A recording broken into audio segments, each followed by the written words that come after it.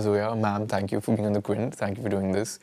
I want to ask you this first, that when you're making a film that's designed to scare people or creep people out, are there influences that you've seen that you used when you were writing? Firstly, because it's not a genre I've dabbled with before, I wanted to know what kind of story I want to tell. And then your influences definitely come into play, because what are the stories you've been attracted to and why are you attracted to them? What resonates with me are stories that run deeper than just a jump scare. You know, that stay with you, that are a little more human. And so I was looking for a story like that.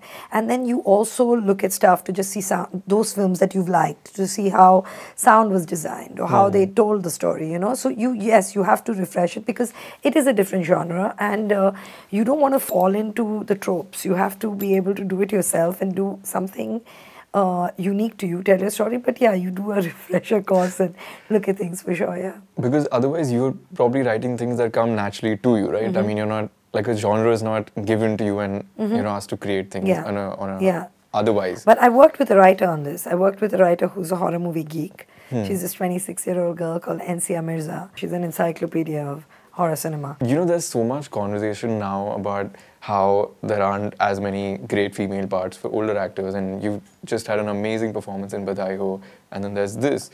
Do you think that there is still some scope for great writing for older female parts? Definitely there is. And for you, why was it essential that you wanted her in the film?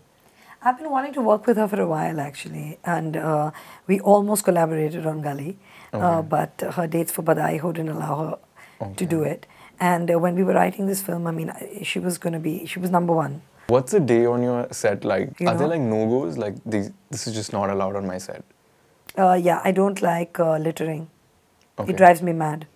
Like, because I only shoot on location, and I just feel like you're going into a space, and if you don't respect that space, and anyway, I can't bear littering, so that drives me mad. It's there are dustbins all over my set.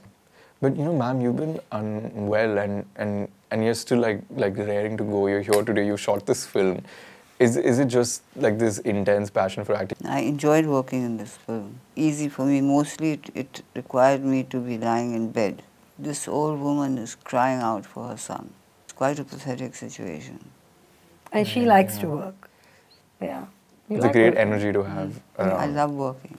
Yeah. Like, what is it? Stopped shooting, I had withdrawal symptoms. I mean, this is your second time you're on an OTT platform, right? I mean, after Made in Heaven?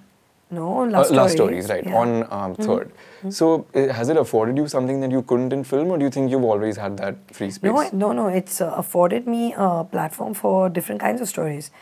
Because, like, say, a story like this one, or even Last Stories, it lends itself to a short format. I can't make it a feature. I can't kichow it as much. And even Made in Heaven, it's a story that needs 8 episodes. So these platforms have allowed me to be able to put my ideas out, which necessarily a theatrical platform wouldn't lend itself to, yeah. But then you also enjoy the fact that you don't have box office pressure. Right. You also enjoy the fact that no one's telling you what your collections are. You know, and people are actually only responding to it as a piece of work. So they either like it or not, and that's liberating. So there are many pros to it. Right. Yeah. Well, thank you so much.